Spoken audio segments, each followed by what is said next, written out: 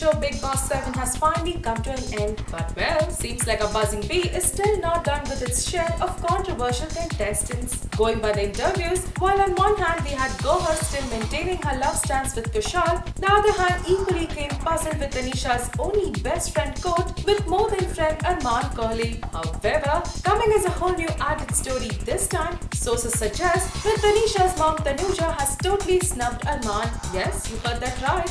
Soon after the grand finale episode, onlookers revealed that Armaan went up to Tanuja, touched her feet and complimented Tanisha that she's beautiful. But bouncing back as an unfavorable response, Tanuja stubbornly replied, "I know that," and moved ahead. In fact, we also learned that Tanuja has already told Tanisha that she didn't like her closeness with Armaan that was aired through the episodes. Whoa, so does that mean it's a complete showdown for Tanisha Armaan's relationship? Do give us your opinion.